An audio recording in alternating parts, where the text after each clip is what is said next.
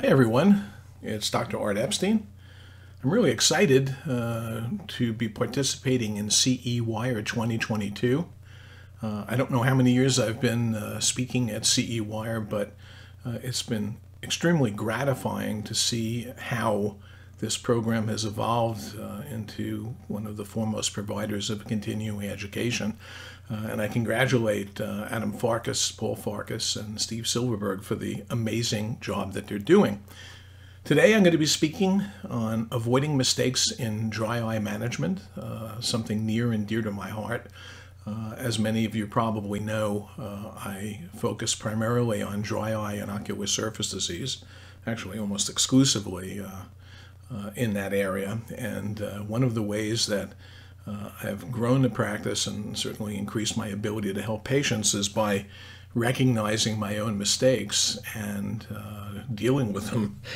So I think it's important that we examine the common mistakes we made, many of them which I've made myself, to better understand the disease state and how we can effectively manage it.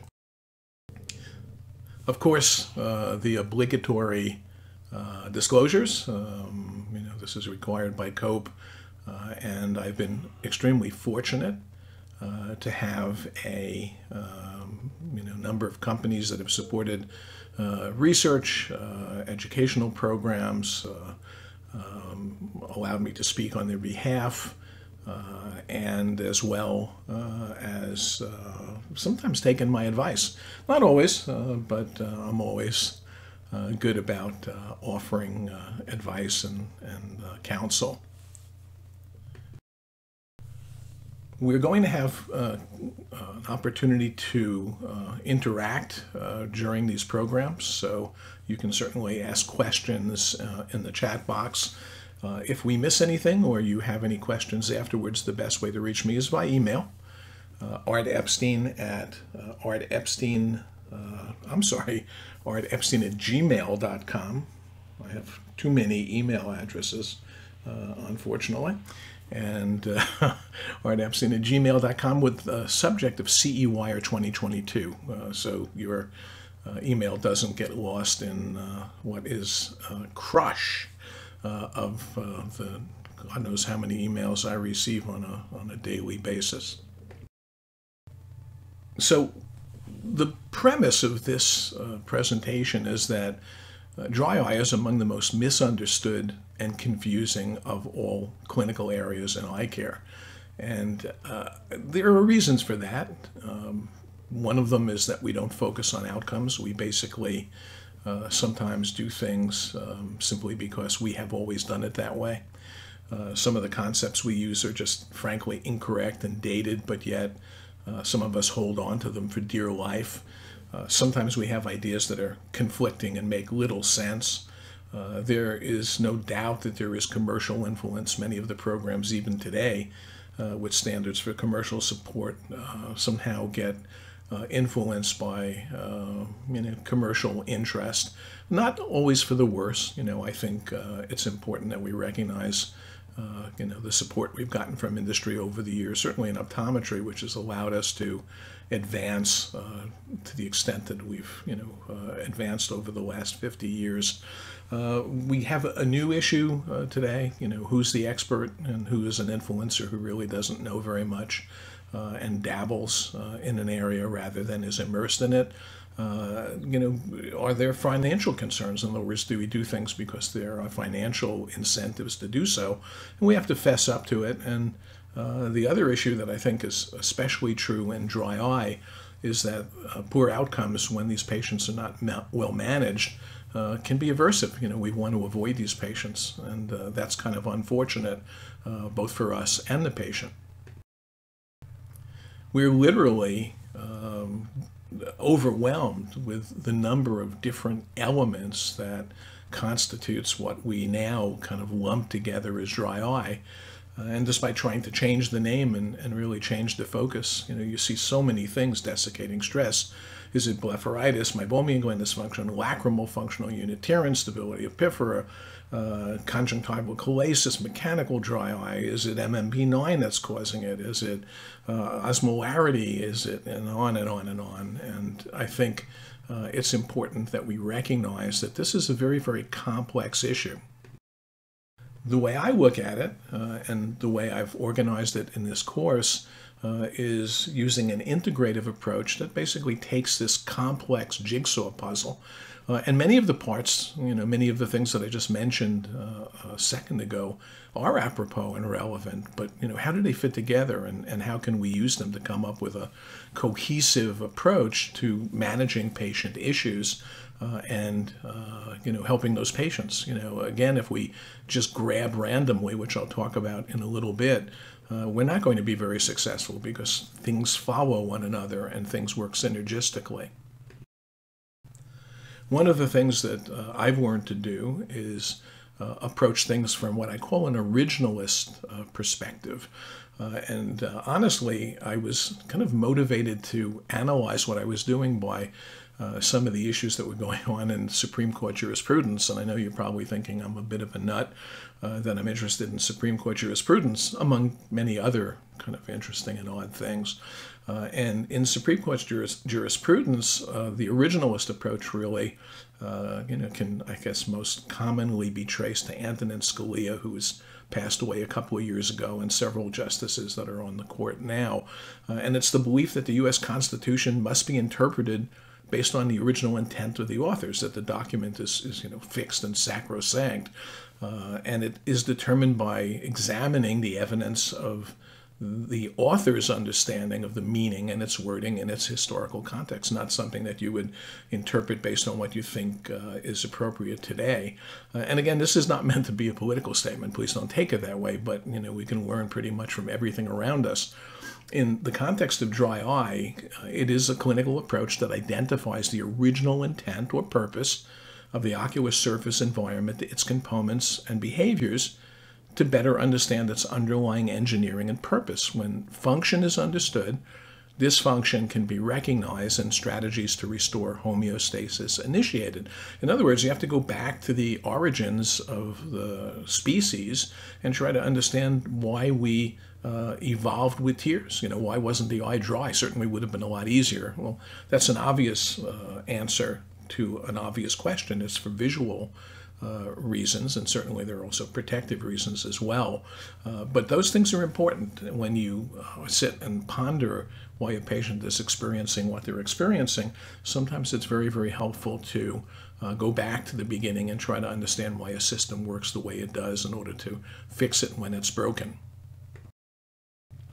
So the following are common mistakes in dry eye management and management of ocular surface disease in general.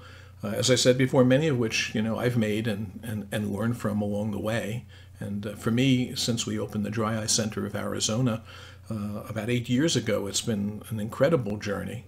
We'll look at why they're mistakes and how we can avoid, and most importantly, how we can fix them. So learning from them and fixing them are really key elements. Mistake number one, and this is where I started, and I think where all of us started not that long ago, thinking you can effectively treat dry eye by using just artificial tears.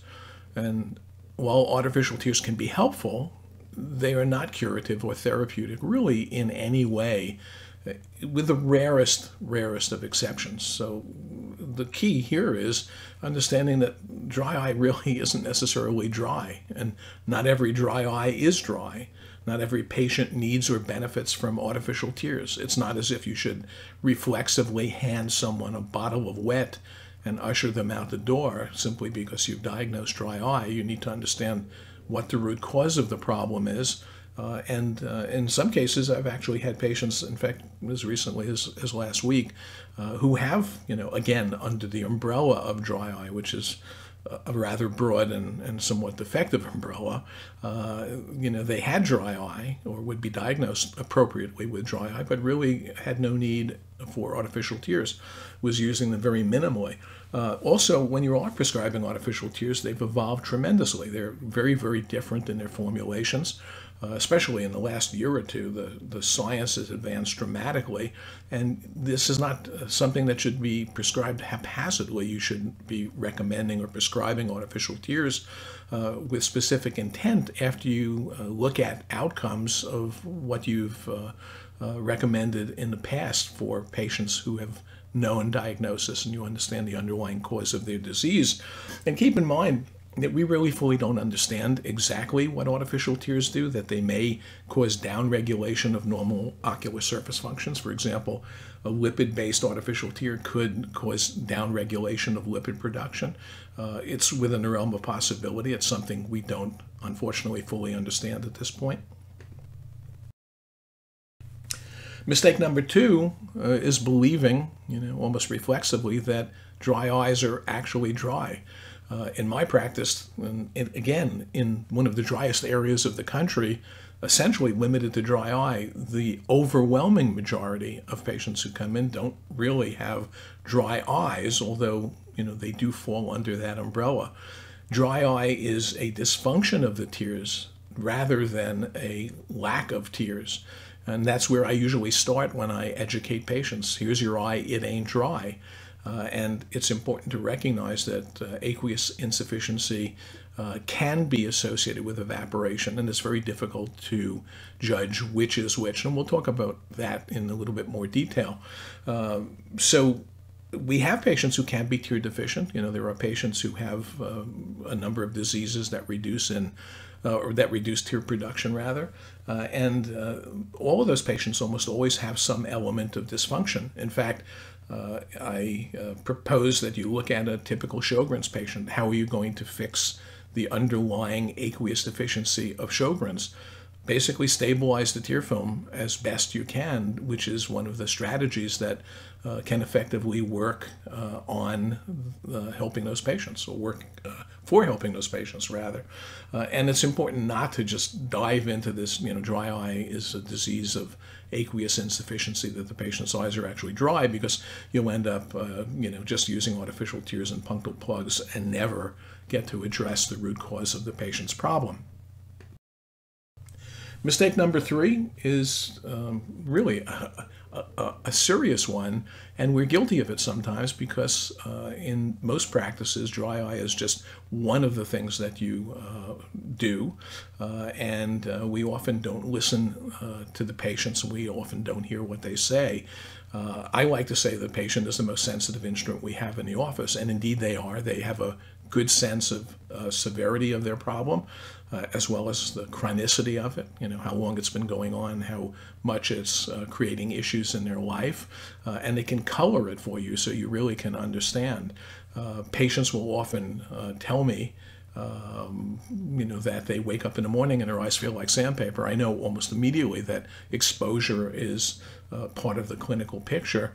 And the other issue is when you interact with a patient and talk to them about their problem, the trust and the validation of their choice of you as a clinician is reinforced. So it's a very, very important aspect of patient management.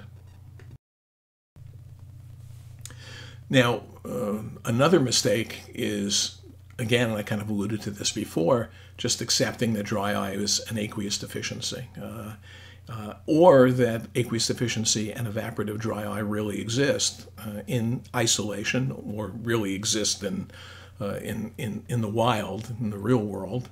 And the reality is that the two exist within a continuum. Evaporative function is variable and depends upon the environment and a number of other factors, meibomian gland production.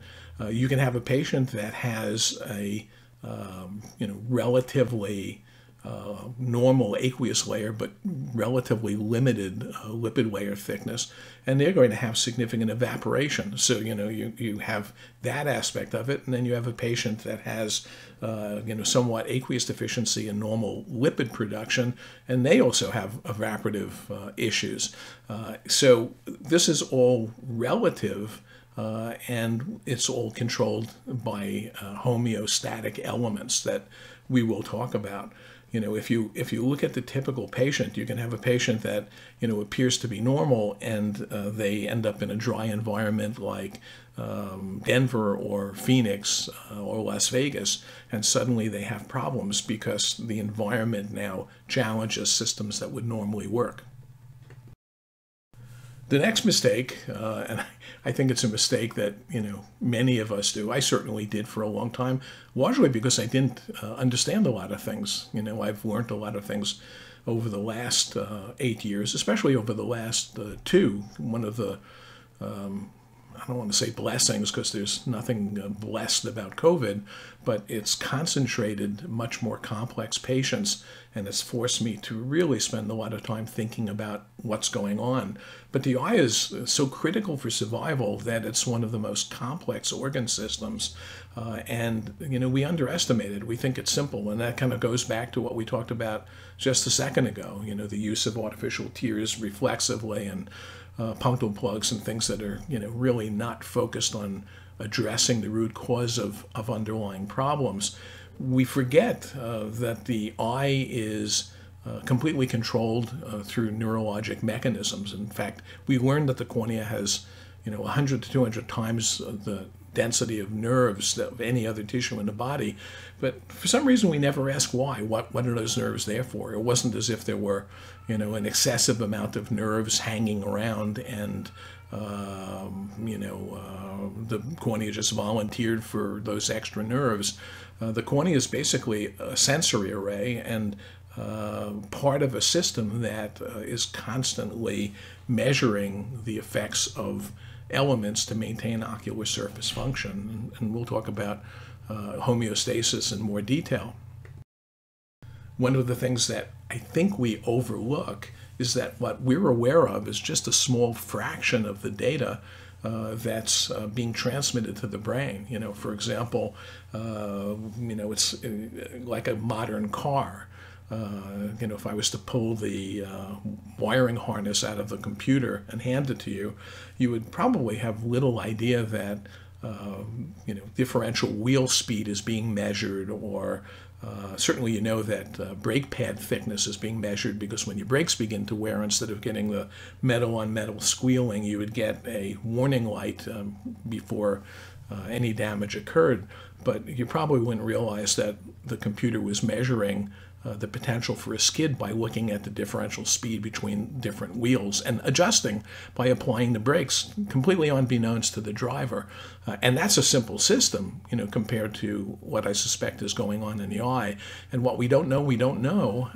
And unfortunately, there's a lot to know that we will discover as time goes on. But the amount of information that's being sent to the brain that we're aware of is just a fraction of the information, whether it's turning on meibomian glands, or the amount of lipid in the tear film, or the stiction and friction factors, or evaporation, or relative temperature, and a host of other things that we don't have conscious awareness of. But those things need to be kept in mind, because they are critical to understanding the ocular surface environment and how it's maintained.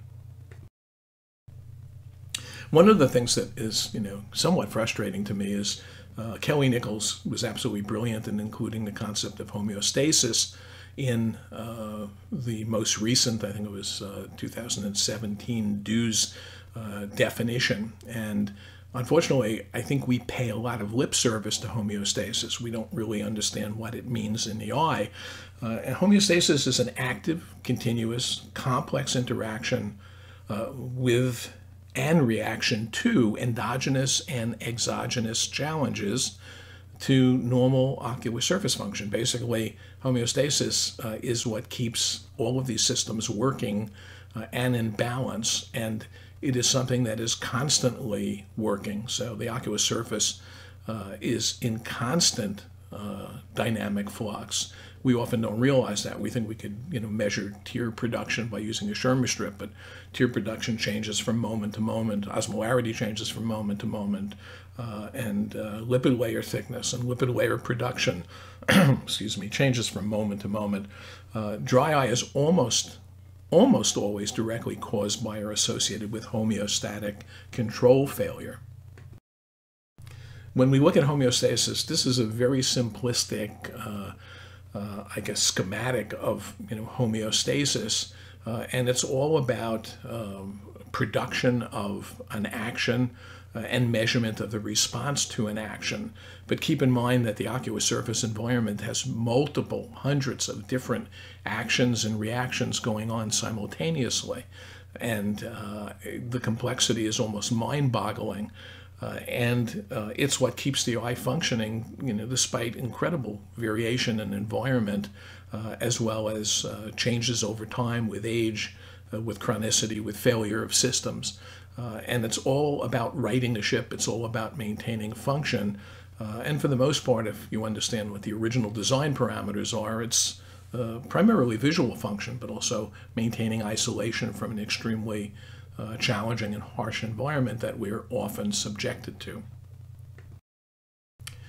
Mistake number 7 is thinking that dry eye is inflammation. And many of us, just like we prescribe artificial tears reflexively without much thought, we also prescribe anti-inflammatory agents, to the point where Restasis is a $1 billion a year product. The question is, what percentage of patients actually have inflammation? Most dry eye is caused by homeostatic dysfunction or control failure.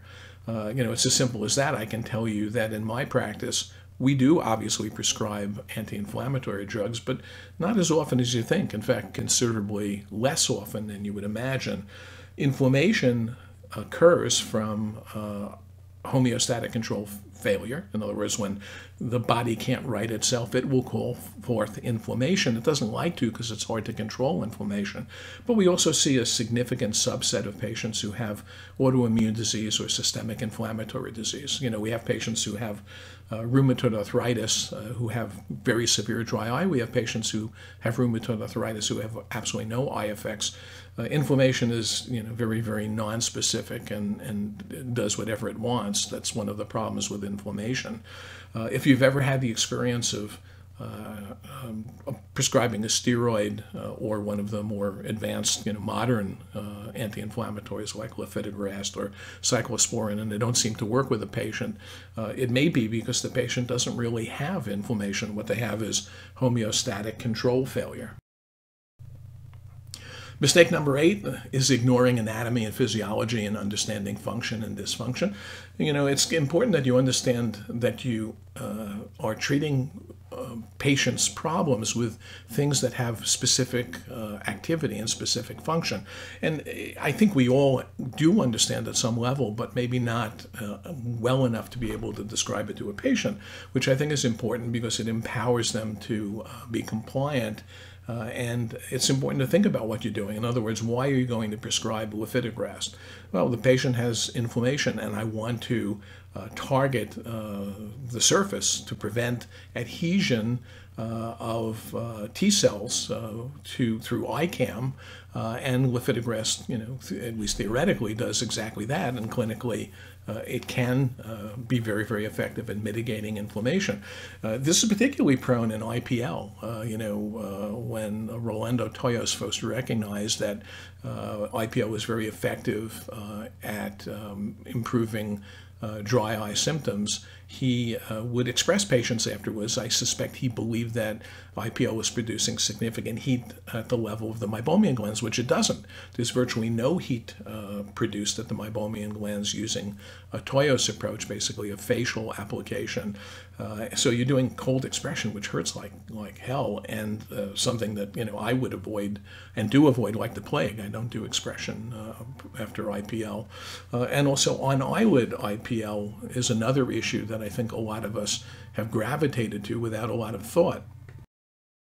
We don't treat eyelids directly unless we're treating a chalazion or hordeolum or some vascular lid abnormality.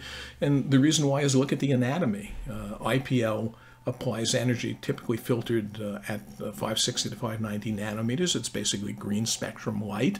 Originally it was designed to target abnormal vessels in rosacea, which those vessels absorb light of that spectrum and essentially are cauterized or absorb most of the energy and minimized. And when we apply it to the eyelid, we have this gigantic, thick orbicularis muscle, which is red. And if you've ever shined red light on something green, it basically absorbs it almost completely. The result is black. So very little light gets through.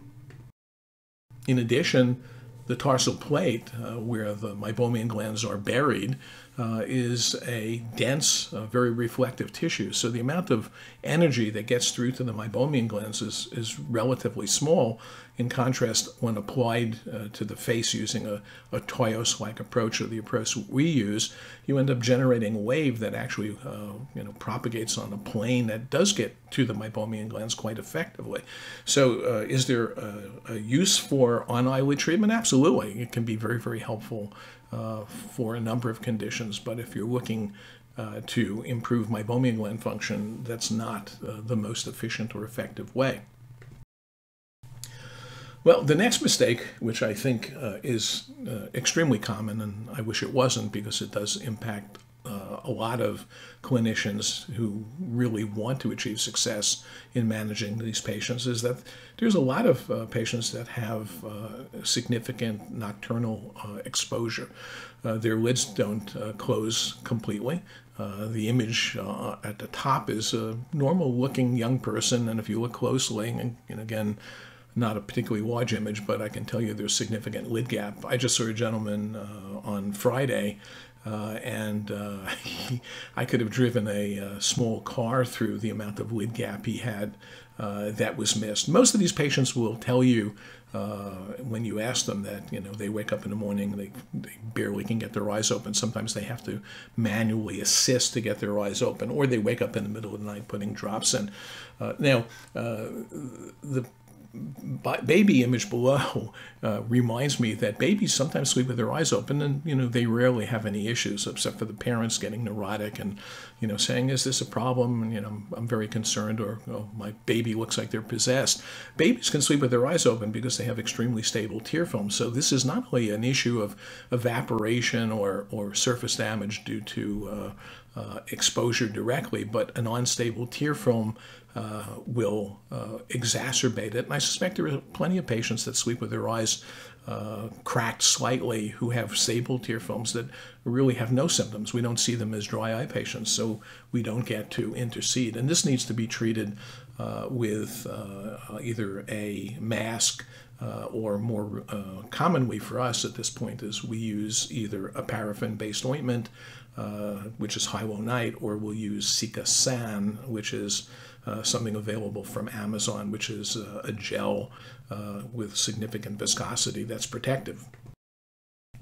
The next mistake, number 10, is prescribing something without knowing how and why it should work, which is very similar to what I had described before, except this comes directly from my interaction with a patient. This young lady came in from fairly far away, plane ride, for management, and she had gone to a local doctor who was reasonably astute, and he had literally, it's almost as if he had a bucket filled with darts, closed his eyes, reached in, grabbed a dart, and threw it blindly against a wall, and this poor young lady was essentially covered with darts, with different medications and different treatments, none of which really added up and made any sense at all.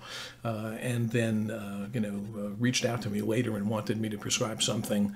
And again, I don't want to get into the psychology of the situation, but, I explained that I wasn't going to prescribe it and that, we have a clear path that, she felt comfortable with. And if she didn't, then perhaps I wasn't the right clinician for her.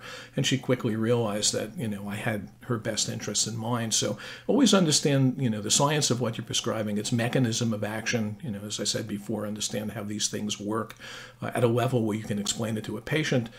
Always have an expectation of what you're going to get when you prescribe something or do a procedure. Have a backup plan. I think, iteratively, weigh out if this doesn't work, then, will this work, will this work, will this work, will this work? These days especially, you'll go online and you'll see a colleague who will give you their recipe And you get consensus, and then that's kind of overwhelming. You get drawn into using things that don't even make sense. And the most important thing is literally test every single thing you do. Every time you prescribe something, see how it works, see why it works, see why it didn't work. And the most important takeaway from this mistake is an effective treatment plan is a process.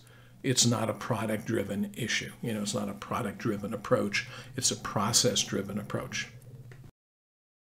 Mistake number 11, using punctal plugs routinely. And I had a great ophthalmologist, cornea specialist, who got tired of seeing dry eye, and he would refer all of his dry eye patients to me. And every single patient came in with punctal plugs. And finally, at some meeting we had, I said, "Hey, would you mind not plugging these patients? Because frankly, a lot of them are uncomfortable. I'm pulling the plugs out." And he said, sure, but the plugs never stop being plugged.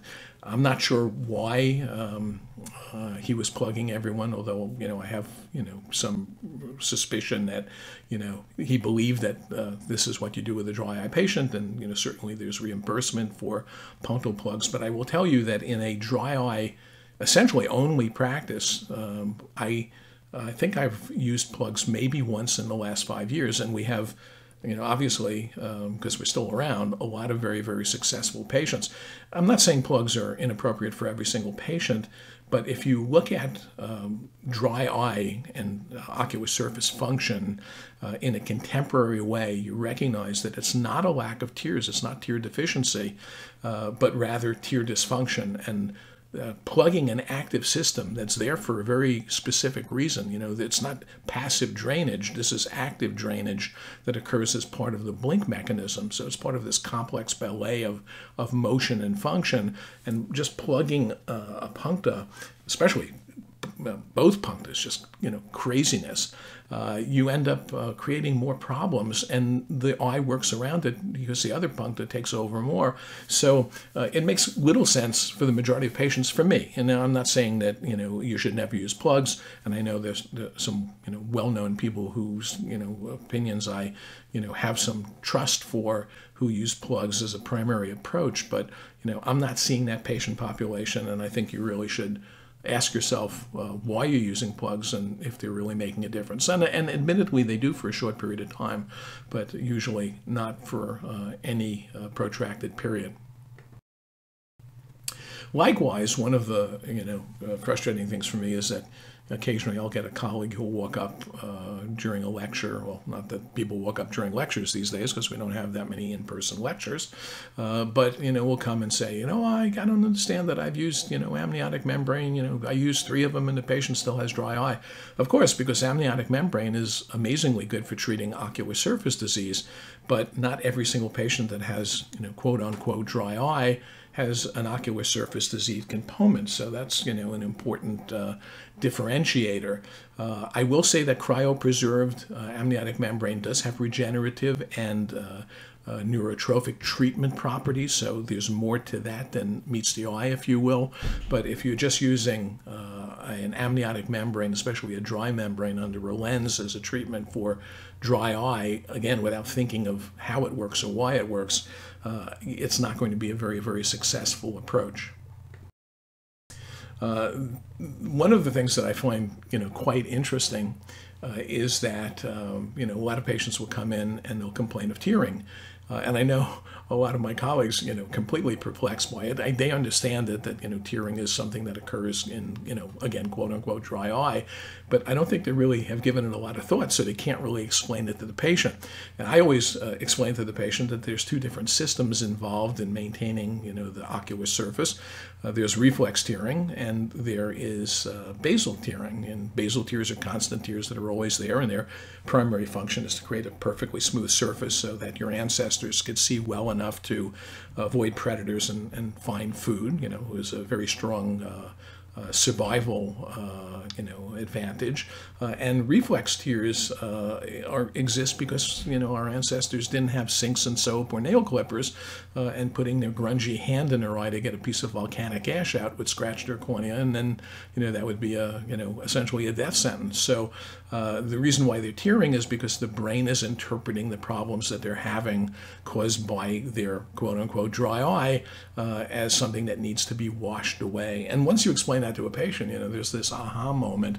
And indeed, if you can get rid of the underlying cause for this excessive tearing, then you can certainly be successful.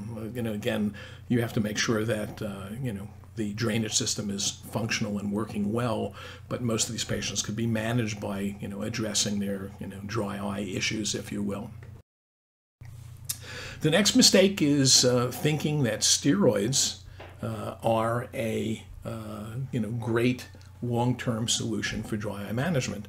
I have had the sad experience of having patients that have found their way to the office, sometimes referred, sometimes coming on their own, who at this point have already had dense cataracts because they've been on a steroid for a long, long period of time. So, steroids, for most patients are okay.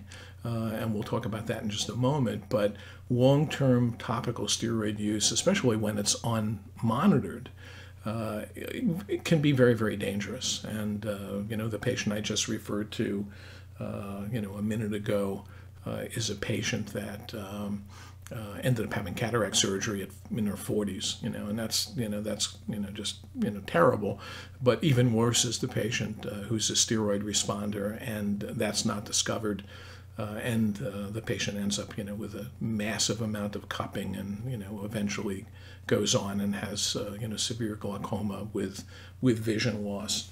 And that's something that I think we really need to be cognizant of. I'm not saying again, never say never when it comes to steroids, but you need to be aware of it and conscious and careful.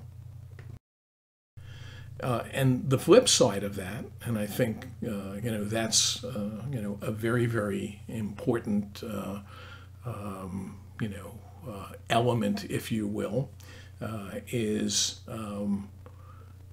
avoiding steroids because you're afraid of them. And I know this is an issue because I've heard from reps, for example, when a newer steroid was introduced, that some of our colleagues just, completely avoid steroids because they think, horrible things are going to happen from a medical legal point of view, or the patient's going to have a bad outcome. The reality is that, number one, steroids today are, better than they were, 5 years ago or 10 years ago. So we've had, some major advances in making steroids safer to use, and if monitored properly, they can be used to minimize, especially flares. When many patients, have exacerbations, they have like a baseline level, and then suddenly, the environment changes, seasons change. They're now inside more, and the heat's on in the Northeast. Or in Arizona, the heat's on outdoors in the summer, and or allergens crop in, and their eyes are just really irritated. Dry eye patients have relatively low dilutional reserve, and they just suddenly become extremely miserable. That can be controlled by a steroid, and in fact, it's an empowerment strategy as long as you explain how to use the steroid. Use a steroid that has minimal risk. We now have a steroid that's approved by the FDA for the management of dry eye. It certainly can be a very, very helpful adjunct. It's not for every patient. For patients who have these exacerbations, though, it can be extremely, extremely helpful. The next mistake is kind of an interesting one, and again, I kind of go back to IPL because it's very easy to see the issues here, if you will. It's kind of very glaring, and that is you have to understand the economics of what you do. Dry eye practice is very different than general practice. It takes more time. It can be much more complex. The interaction with the patient can be in greater depth. There's more educational aspects. There's more emotional content for many patients. There are other aspects, certainly, of eye care that are similar to that. But if you're not making a living, if you're not, profitable, you're not going to be successful clinically.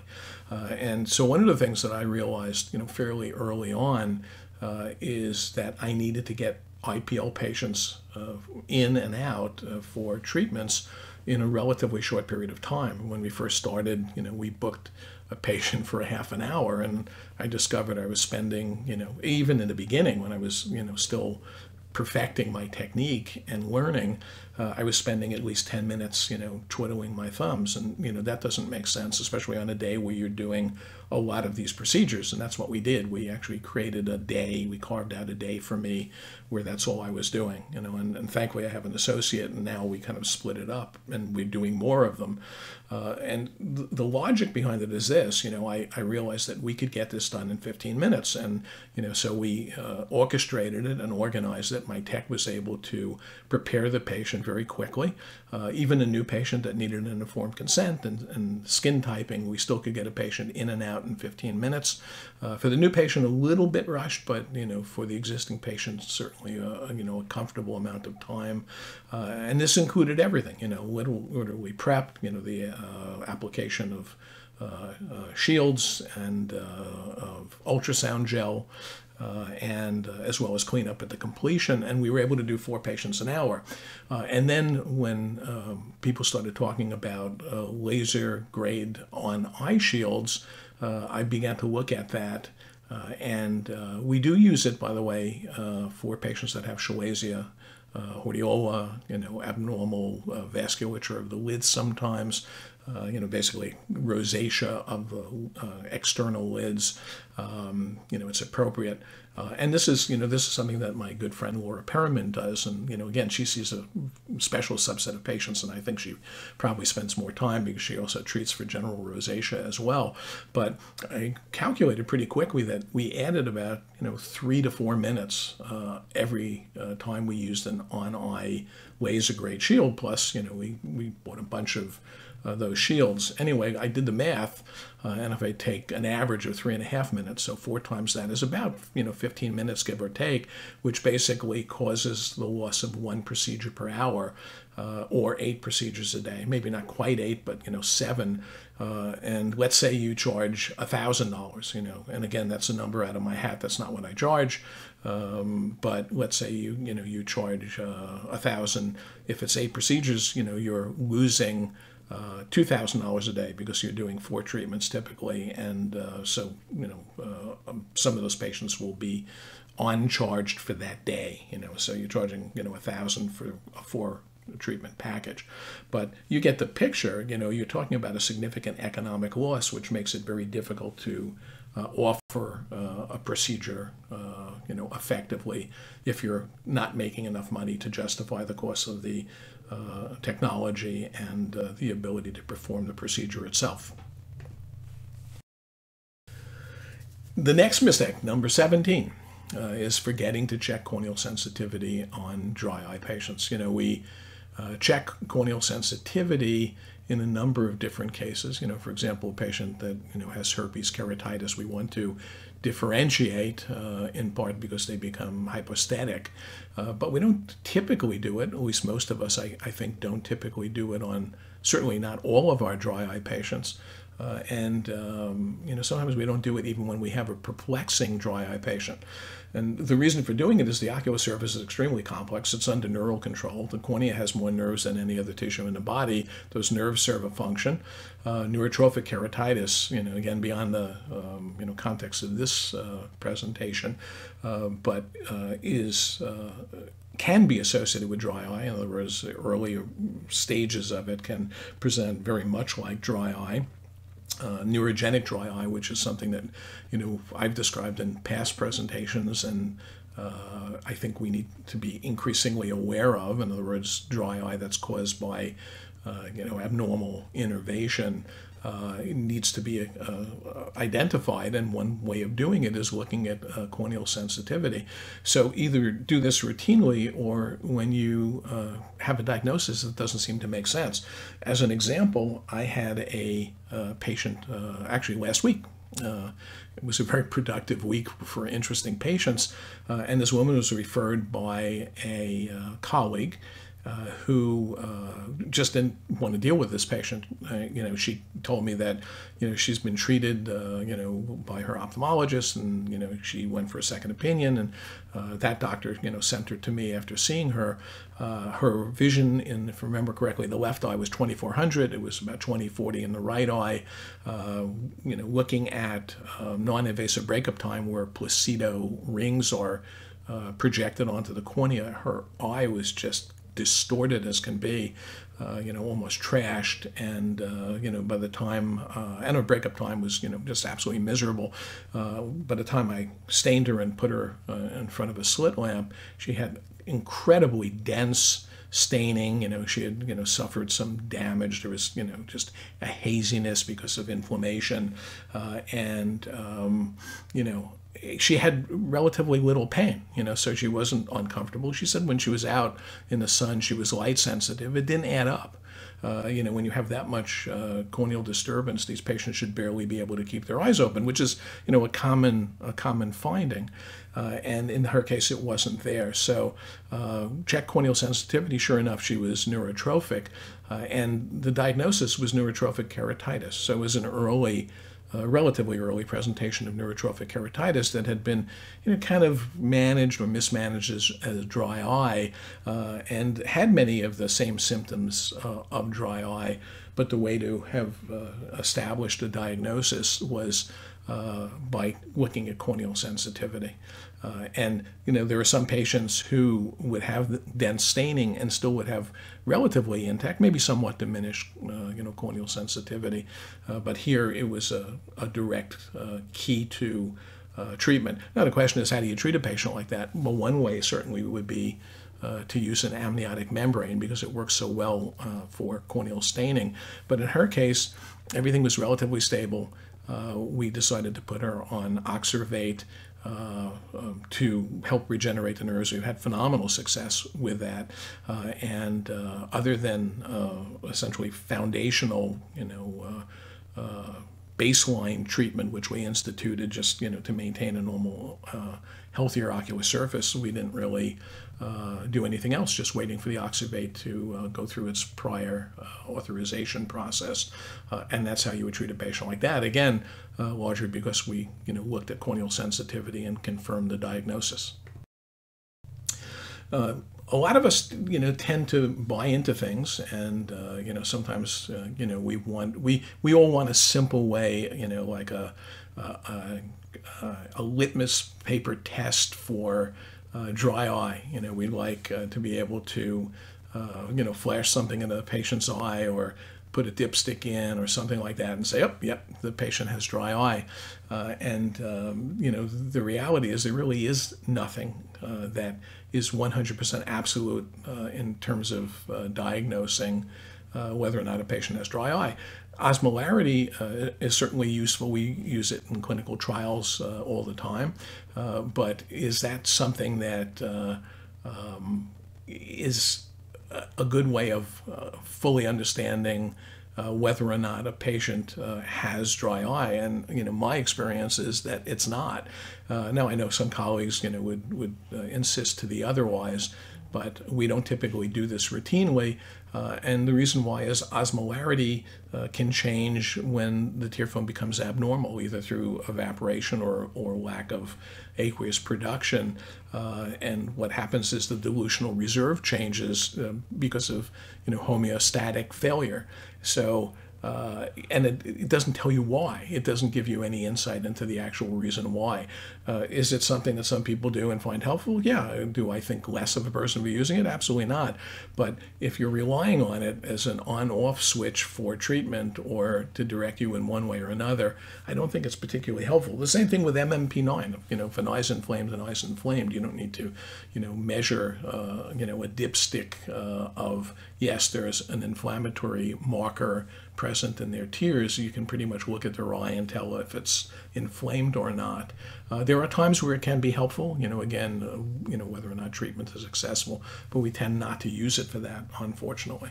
So I tend to rely a little bit less on point of care instruments than I think some do, but it's something that you really should be giving some thought to as to whether or not it's helpful in your treatment and diagnostic algorithm. The next mistake, which I think is kind of an interesting one, is we all want the next big thing. We're all waiting for the next big thing, and the answer to the next big thing is what does the science say? LLLT is something that's been recently introduced. Aside from looking kind of weird, the question is, does it really work? Now, some people say, yeah. I mean, if you go online, you'll hear that it's the greatest thing since sliced bread. But the reality is, it may or may not work depending on the science, which is very scant. And the problem is that patients are not very good at observing because they can be biased. They want things to work. So you can't just go by anecdotal information. Not everything works just because someone will sell it to you. Mistake number 20, being afraid to use bandaged contact lenses. Now, bandaged contact lenses can be extremely effective for severe surface disease, especially recalcitrant surface disease. Patients that have SBK, patients that have pain. We have patients on these long-term in some cases. I would rather not. Certainly there's a risk to benefit assessment that must be completed and noted in your record. And patients really need to get informed consent because it does increase risk of infection, although frankly in the years I've been doing it, I've almost never seen infections associated with therapeutic bandaged contact lenses. But patients need to be able to reach you, so that's one of the few times where I make sure that patients have my cell phone number. We live in modern times, and I sort of alluded to this before. Not everything you read online or on the internet is true, especially in healthcare. So, the 10 steps to become famous on Facebook doesn't necessarily mean that you're an expert. If you're listening to someone and following their advice, number one, is their practice limited or certainly focused on the area of interest that you're listening to them about. This is a conversation I've had with some very notable colleagues. And in the old days, you would basically pay your dues. You do your research, you'd publish papers, you'd do book chapters. And these days, many of the people that seem to be most vocal on some of the social media platforms, don't necessarily have that intensity focus. I'm not saying that they're not intelligent, that they're not helpful, that the advice is bad, nor am I saying that the communities are not helpful. I think they're absolutely wonderful. ODs on Facebook and the ocular surface docs and the IPL community is extremely helpful. Get a lot of information and ideas, but you have to really think about what you're hearing and test it for yourself. I think that's very important. So my final thinking is this was all about becoming better by learning from your own mistakes. And the things that we've covered are communicating with patients, engaging with them, making their problems your problems, taking it home with you. I think that's very important. Understand their experience. Patients want help. We have patients breaking down and crying in the office all the time. It's heartbreaking sometimes. It's very difficult, but I don't want to sit there with a broken heart. I want to sit there and fix the patient. I don't give up. I tell them from the outset that I don't give up. That's my nature, and that should be yours. You can help these patients. At the same time, you need to manage expectations. But you need to take calculated clinical risks in order to learn, and always think about what you're doing and always think about the results. Have you made a difference in that patient's life? With that, I thank you for your attention. I thank CEwire for hosting this presentation. I hopefully have answered most of your questions during the presentation. If you have any questions that were not covered, art@epstein@gmail.com. Please use CEwire2022 as the subject. Thank you so much. Stay healthy, stay well, and hopefully I'll get to see you in person at a meeting in the future.